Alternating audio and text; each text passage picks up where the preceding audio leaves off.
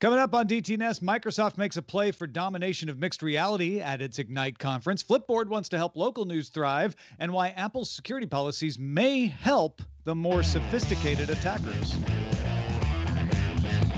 This is the Daily Tech News for Tuesday, March 2nd, 2021. In Los Angeles, I'm Tom Merritt. I'm the show's producer, Roger Chang. And joining us, Chris Ashley, host of the SMR podcast. Welcome back, Chris. Thank you. What it do, my peoples? Good to have you. Sarah Lane off today, but she's good. She'll be back. We were talking a little earlier on Good Day Internet about Chris changing his desktop. And by that, I mean using a chainsaw to make a new desktop. We're not talking right-clicking here. If you want that wider conversation, become a member at patreon.com/DTNS. Let's start with a few tech things you should know. Cisco's WebEx teleconferencing platform now supports free real-time translation of English into captions for more than 100 languages. Feature is available as a public preview now and will be generally available in May. Apple announced after a year's worth of results from the Hearing Study in its research app, conducted in collaboration with the University of Michigan School of Public Health, average weekly headphone exposure for 1 in 10 participants is higher than what the World Health Organization recommends. 25% of participants experience ringing in their ears multiple times a week. 10% of those in the study have been diagnosed with hearing loss, and 20% have experienced hearing loss by WHO standards, 50% of which is a result of noise exposure. DJI launched the DJI FPV, a new drone model for customers that adds a head-mounted display to your flying experience. Beginner modes and a new optional motion control to help are included. However, it'll cost you $1,299 for the drone. The second-gen FPV goggles, a controller, and a battery, though, come as part of that price. A motion controller is another $199 with additional batteries available through the Fly More bundle. Microsoft warned that a group it calls Hafnium is exploiting previously undisclosed security flaws, 4 of them, in Exchange Server, in order to steal information from U.S.-based organizations like infectious disease researchers, defense contractors, law firms, and more. The vulnerabilities can be exploited to access email accounts and address books. Microsoft said limited successful attacks have been executed and patches are available now, a week ahead of the usual Patch Tuesday. And workers for Glitch have signed a collective bargaining agreement for 11 months. According to a press release from the Communication Workers of America, it's the first agreement signed by white-collar tech workers in the U.S. going into effect February 28th. The agreement does not include higher wages, but does include codifying benefits that currently exist. Agreement also ensures just cause protection for Glitch employees, which means workers can only be fired or disciplined through a specific process. All right, let's talk Apple security. MIT Technology Review talked to the senior researchers at Citizen Lab, senior researcher Bill Marchak, who helped to identify a no-click exploit in iMessage that Apple recently re-architected iMessage to fix. If you remember us talking about that, it was a no-click thing. Somebody just sent you a text message, you'd never know it, and they could actually take over a lot of your machine. Apple re-architected how iMessage works so that it's not vulnerable, but Marchak, who identified it, never found how the exploit actually worked because Apple is so locked down and it didn't want to share that level of code specificity with them. And that's a problem, according to Marchak. Marchak's argument isn't that iOS security is bad. Apple's ownership of the entire platform means its security is one of the best, but no security is perfect. And when security is really good, but not perfect, that means only the best attackers can get in. Once they're in, if the code is locked down, it's hard to tell that they're in. And zero-click exploits mean the target of the attack doesn't know they're there either. A company called iVerify was interviewed for the Technology Review article authorized by Apple and looks for things like unexplained file modifications to kind of do some detective work and track down, like, wait a minute, why is this file being modified? Maybe something's going on. But nobody can see inside memory for direct evidence of malware. Macs are moving this way too. Apple doesn't allow software to analyze the memory process of other apps. So malware makers have started developing memory-only payloads that can avoid detection because Apple doesn't let you look at the memory. So if you put your malware in a memory-only payload, you can't see it.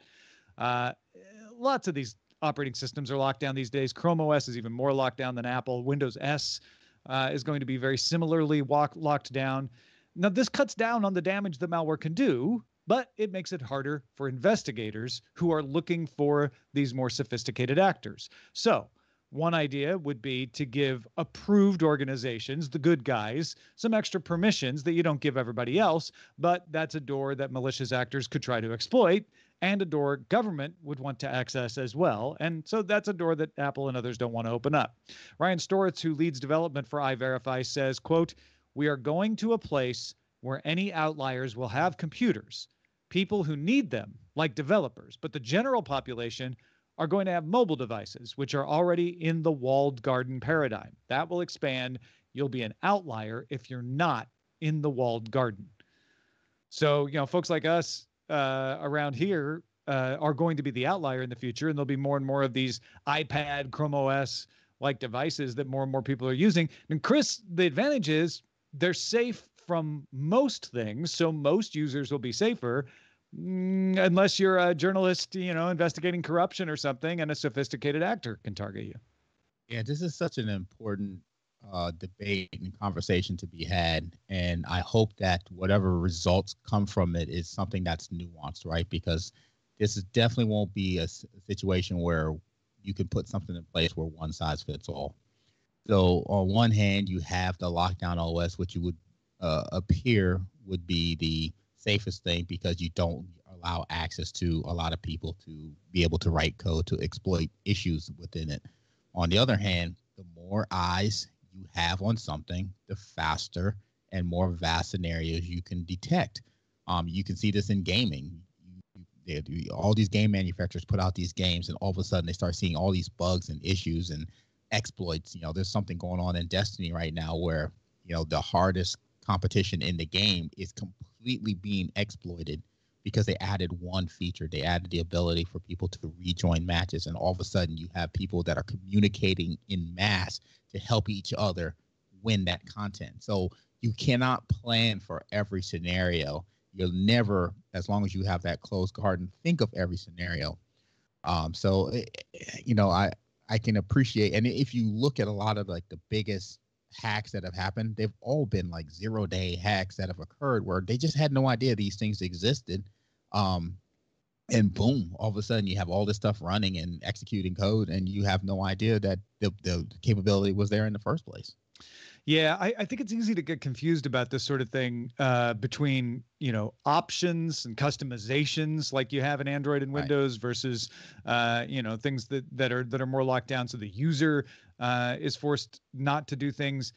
I don't think it has to be that way. You can lock down, you can sandbox, you can have all kinds of security precautions and still have open source code.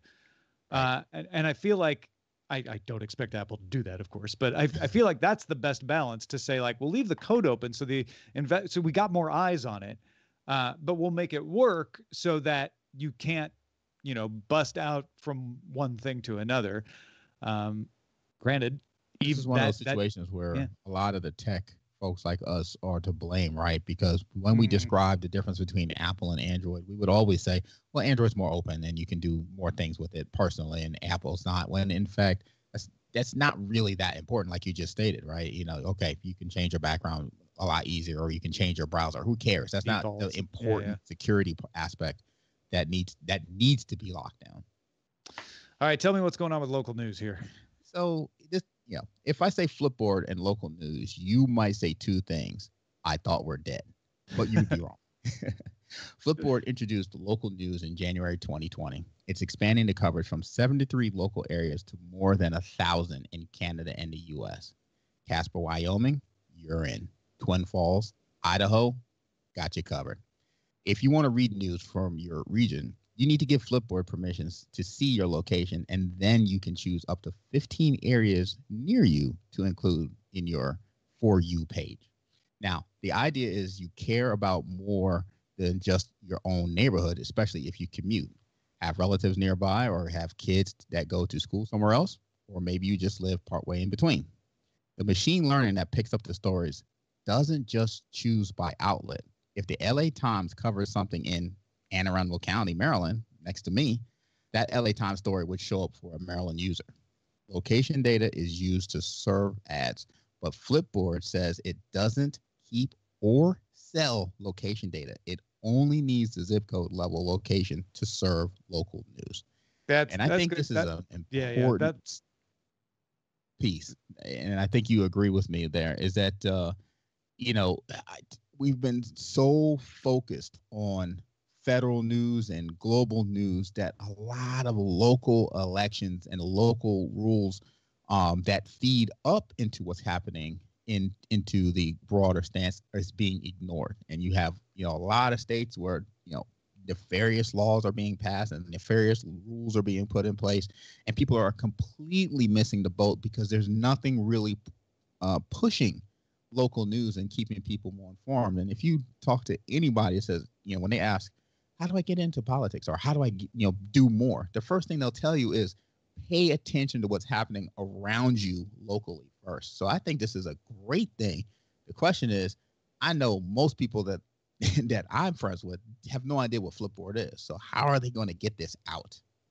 Yeah, Flipboard is surprisingly thriving as a news reading app for a subsection of people, but it's not nearly as big as Facebook, Twitter, et cetera. So you don't hear about it as a lot. So I think this is smart for Flipboard to say, well, what's the gap in that coverage? Local news. You can get your local news on Facebook and Twitter, but it's noisy, and sometimes it's really hard to find. Twitter actually became something that I was using during fire season, during when there were protests in my neighborhood, to know, like, okay, are they being contained, or is there police action, are there road closures? But it was really difficult. I had to work to find out about it, and I had to figure out what hashtag to search on Twitter, or maybe look for something on Nextdoor. Whereas if you can encourage good, thriving, hyper local news, right? In Los Angeles, I want news for my area of Los Angeles, which is big. I don't always need LA County wide news, and I'm sure the same goes in the DC area. Oh, for sure. One of the biggest things going on here is still, we only have one cable provider. So any news that comes around, these cable, having a single cable provider, and, what's going on around rules to add another one and broaden those things. Recently, Comcast or Xfinity had to walk back their charging for excessive data, what they consider to be excessive data usage. And that probably could have happened sooner, or never have been the case in the first place, had these things been bubbled up and surfaced up ahead of time. Well, folks, we want to hear what news you want to hear us talk about on the show. And one way to let us know is our subreddit. You can submit stories and vote on them at dailytechnewsshow.reddit.com. All right, let's talk Ignite. Microsoft has several announcements coming out of the developers conference, starting with Microsoft Teams. Probably got the most announcements. Microsoft Teams will now let users share channels with anyone in or out of an organization in a feature called Teams Connect. So you can bring everybody into this channel. You can chat, you can meet, you can collaborate on documents. It's in preview now, coming later this year, but it's different than guest access. With guest access, you have to give access to the rest of the work environment to bring somebody in. With this, you're just giving them access to one channel, and that channel will show up in each user's environment for their own team, no matter what organization they're in. So you're not having to let them into the entire organization just to collaborate with them. One-to-one ad hoc voice calls offers end-to-end encryption for one-on-one calls, if your IT department lets you have it.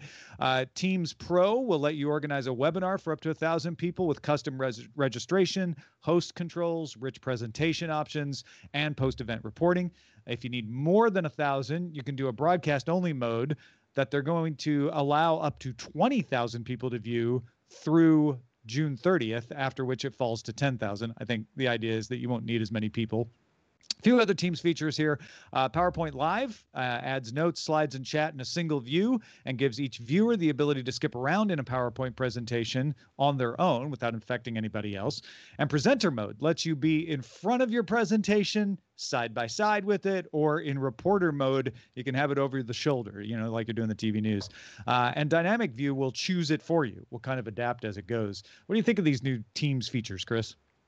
Absolutely fantastic. I do presentations over Teams all the time. I do PowerPoint presentations all the time. And so that reporter mode sounds kind of interesting. You always want to look for ways to keep folks more engaged. But probably the biggest one out of there is the addition of the instead of using guest access, to use the connect piece, because I can tell you professionally, one of the biggest things that I hear when it comes to management around teams and organizations is restricting or identifying teams that exist that allow guest access. It's very important for organizations to understand where these are, what's going on with them, attest them to validate that they're still needed or they no longer need them. So having another stream, a way for folks to communicate without having to even engage with the guest access, Microsoft is listening. Yeah. No, that channel thing makes sense. It's like, I don't want to have to give everybody the keys to the kingdom, right, just to talk to them about one project and then remember to take them off when it goes away, et cetera. Exactly right. Bunch of other announcements here. Microsoft announced intelligent speakers, hockey puck-like devices that can identify up to 10 voices in a Microsoft Teams meeting and then generate a transcript with each person identified with what they spoke. It can also tell remote listeners who's talking. It can do some live translation. Yealing and Epos are partnering to make the hardware for Microsoft, and the Surface Hub will also be able to act as an intelligent speaker. No price or availability yet. What do you think of this one? Very cool. I use a speakerphone with Teams all the time, and I know more and more folks are recording calls that we have, and not just for accountability, but they just want something to reference back without having to come back to me. I have conversations with my developers. They're asking me questions about how features should be used and how they should look and how they should feel, and they'll just record the call. And then, so if you now record the call and it's automatically doing transcripts too, well, I mean, you're just making that process a lot easier. So very cool feature. I'd like to see what the price is though. How about a new Outlook calendar view? Lets you organize meetings alongside task notes and goals. Very Trello-like. Coming later this month, commercial and education users also getting suggested meeting times on Android and iOS. Interesting piece. I'm transitioning more and more into using the calendar on Teams versus using the calendar inside of Outlook. So the more features they beef this up, the easier they make that transition. And ultimately, if they want to drop Outlook and get folks into using Teams, then they're going to have to beef it up anyway. On the cloudier side of things, Azure Percept is a platform to bring AI service to the edge. The Azure Percept Vision hardware development kit gives you an intelligent camera and some modules for running models at the edge of your network. It can also connect to the cloud if you want it to. Azure Percept Audio does the same thing for non-visual audio cases. Percept customers get access to Azure Cognitive Services and machine learning models, and Microsoft plans to certify third-party devices for the program as well. Yeah, super techy part here. We'll see what kind of cool things comes out of this.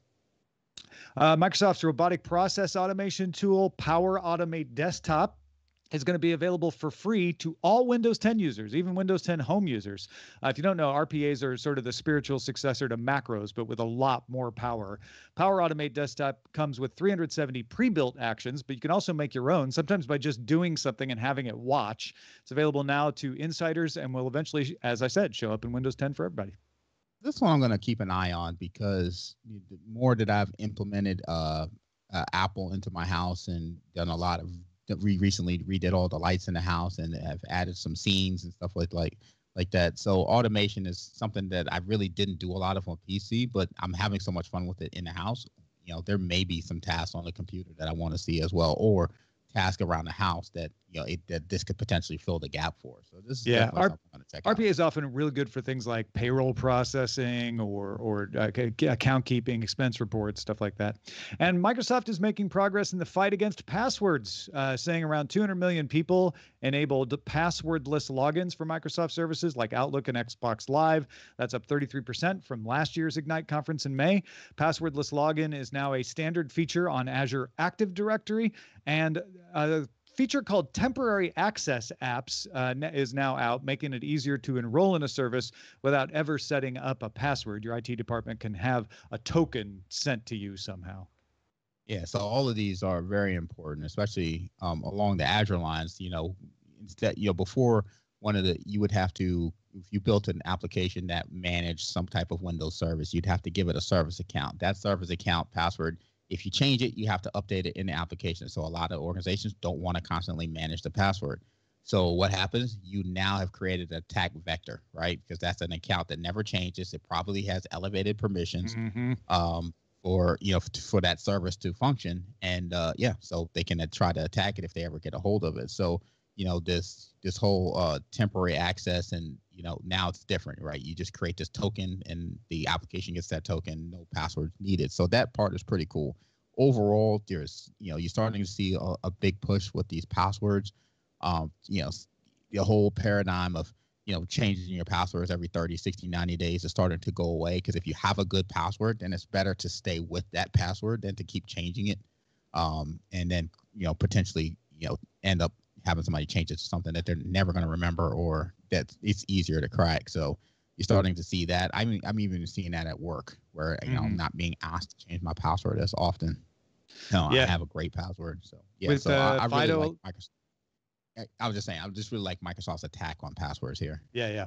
With the FIDO Alliance and tokens and biometrics, we may not have to even use passwords for too much long. All for it. Microsoft also released reporters from their NDAs to talk about something called Microsoft Mesh. It's Microsoft's system for virtual telepresence being demonstrated on HoloLens, but meant to work with whatever mixed reality headset you're wearing. Microsoft wants all the people, including Oculus, to work with this.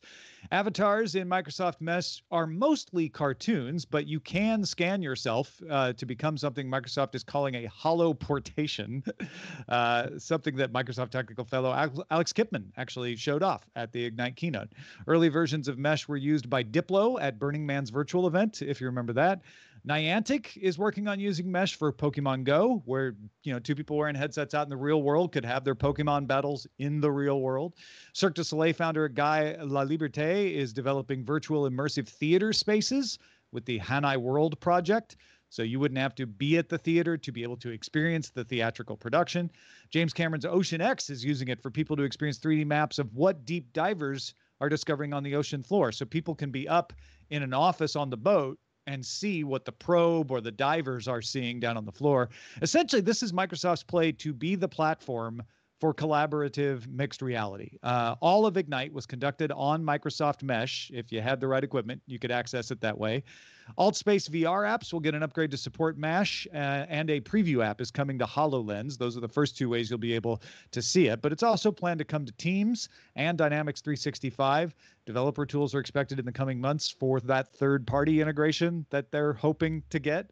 But this is a very robust platform, has a lot of promise. Proof's always in the pudding when you get people actually working on it, how well it actually works and what people use it for. But Microsoft really smart making an early play to say, yeah, we got HoloLens, but we want to be the platform that everybody else uses. Very smart to be the platform versus just the top level provider with a tool. A couple of things come to mind when you hear about all this stuff. Is first off is how much of this came or pivoted once COVID started, right? They're like, oh, we have all this stuff on the back burner we're working on. Bring that to the front now, as opposed to, 2-3 years down the line, this is going to go immediately. I mean, you can even see this in schools, right?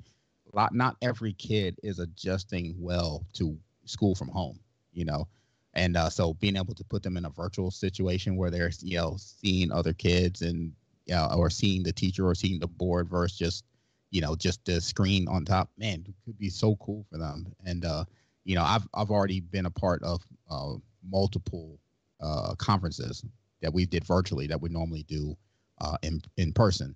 And even though they went well and was able to present and field questions, it just it still seemed like there was a huge gap between being there personally and doing a regular web conference. And I think this is a good, way to kind of close that gap a bit in overall. So this is super interesting to me. And it works. This is not just marketing. Like this is something, that's why they had so many reporters under NDA to try this out. So the reporters could say like, yeah, I was actually standing there. I was a goofy cartoon avatar, but the guy from Microsoft was a real person. And I got to chat with them in real time. It's somewhat limited in its application because you don't have third parties working on it yet. So that remains to be seen. But I could see this being used for one-on-one consultation where two people want to work on the same thing Sure. So one of them can be virtual and see what the other one's doing, or maybe they're both working on something virtual, like in the Ocean X example. And I think this is going to be good for in person, where your two people are in the same place, but they need to see extra information on top of what they're looking at. Maybe two people are in a factory and they're trying to figure out how they want to, change things up, lay out some new pipe structures. They could both put on glasses and both see that, and it would all run on Microsoft Mesh or something like that. So I think there's a lot of actual use that this can be put to. It's a matter of how well it works, how many people they get to come on board and develop for it, and who else comes up with this and competes with them. Right. As long as they get rid of the bobblehead avatars. That's one of those things where they're like, well, until we can get the scanning to work at scale, we're going to have to do something. And for now, you're going to look like a Fisher-Price me avatar. Just imagine being on a call talking numbers and you're like, okay, this is what we got to do to hit our numbers this year. And while the person you talk to, his head is just bobbling around. No arms, but their floating hand is pointing at stuff. Yeah. Spinning around in circles. It's early days, as they say. All right. Gatorade has released something they call the GX Sweat Patch. It's a single-use fitness wearable. So it's a little patch you put on your arm, and then your sweat funnels through it into color-changing channels, which can be scanned by the app after a workout, providing insight into how to hydrate. How much water did you lose? How much sodium did you lose? And there's support for creating profiles for different types of workouts, so you can track your data. It's a little pricey though, Chris. GX Sweat Patch comes in a 2-pack for $25, so $12.50 each. And as I may have mentioned, single use. So you use it once and you throw it away. So on the first read of this, you're like, this is ridiculous. But when you start thinking about it a bit more, and especially in the context of somebody that works out all the time, it actually is something I'm going to try out. I'm not even going to say probably. I will try this out. And understanding that, people digest food differently, they intake nutrients differently. And so if you see a nutritionist, they take, if they're not taking your blood, then you're probably wasting your time, because you really need them to identify how your body is using all the fuel that it's getting. This makes sense. Now the question is, how much can they really get from a phone and a colored thing that's a patch that sits on your arm? But nonetheless, I will spend the $25 to give it a shot. And maybe I would only do it on my heaviest days, where I'm like, okay, this is the day, and then I'm going to max out and go from there. And then see, okay, if I want to perform the best on this day, let's make sure that I'm properly hydrated. And because I'm one who catches cramps all the time. Like I at $25 a shot, well, $12.50 a shot, I guess. You're not going to want to use it every time you work out. But I could see it being useful where you're like, okay, I don't definitely want to cramp up today because I'm pushing it. Maybe. Yeah. Definitely days I've been gaming and had to drop the controller because I couldn't move. I mean, I'm all in on this. Like, telling me how much water I lost and how much sodium I lost. They sound simple, but they're really important in those situations. Sure. It's the $12.50 single use where I'm like, oh, that's pricey. Yeah. So hopefully we see that come down, or you see Powerade and everybody else jump into this game as well. Then that forces the price down. Because $25 for 2 uses. I mean, that's a bit pricey. But the idea of it being able to do this at home and not having to go out somewhere, that is very, very appealing. All right, let's check out the mailbag. Jim in South Carolina wrote in and said, I loved your discussion on people with speech issues using things like Siri. I was in a severe car accident as a child, and I have one paralyzed vocal cord. The other is badly deformed. I struggle with volume and hoarseness, and usually have to stop and take a breath after a few words, depending on my fatigue, etc. So when I use Siri, if it is a long sentence, I need to dictate, or sometimes my voice just gives out and need to repeat a word, it can cause issues with using it. With the hoarseness, I struggle to say some sounds, and if I do not speak slowly and clearly, it will autocorrect it in strange ways. Being able to take my time while dictating a text with just using Hey Siri would be wonderful. I know I can just hit the text to speech button and take my time, but sometimes it's less convenient. Yeah, the whole point of Siri is that you don't have to hit that button, right? Siri usually does a pretty good job of transcribing what I'm saying, but when it struggles, it can be very frustrating.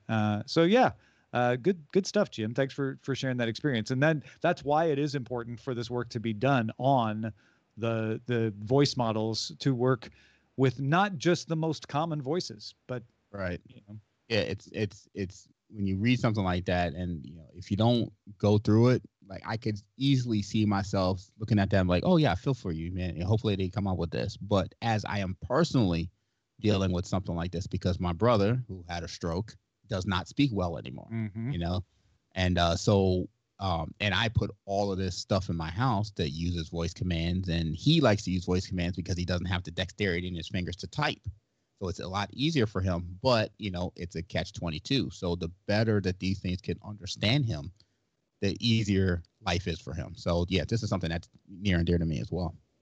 Hey, keep those stories coming, folks. We really appreciate you sharing your personal experiences, your expertise with us. Feedback at dailytechnewsshow.com. Shout out to the folks who make this show possible, especially the folks who are able to help us at the highest levels, master and grandmaster levels, including Steve Iadarola, Chris Allen, and Mike Akins. And thanks to you, Chris Ashley. Appreciate you hanging in here with us as always. What you got going on to tell folks about? So we got another episode of SMR Podcast coming up this week. Who knows what we're going to be talking about, because I don't even know, but you can guarantee you that it'll be fun. Check us out at smrpodcast.com. Excellent. We have a new boss here at Daily Tech News Show. Thank you to Dan Voiles for becoming our brand new boss. We love getting new bosses. The more bosses, the better. So keep it coming. Patreon.com/DTNS. If you stick with us as a patron, we actually reward you as well. We offer Patreon loyalty rewards. You can get a unique sticker, mug, t-shirt, or hoodie every 3 months at the 4 highest levels, as long as you stay a patron. Each one has a unique piece of art from Len Peralta featuring the DTNS 7-year anniversary logo. One of them's got me on it. One of them's got Roger. One of them's got Sarah. You can get all the details at patreon.com/DTNS. We're live Monday through Friday. Come join us, 4:30 p.m. Eastern, 21:30 UTC. Find out more at dailytechnewsshow.com/live. Back tomorrow with Scott Johnson. Talk to you then.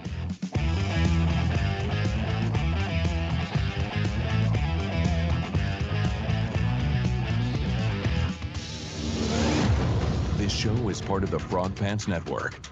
Get more at frogpants.com. Diamond Club hopes you have enjoyed this program.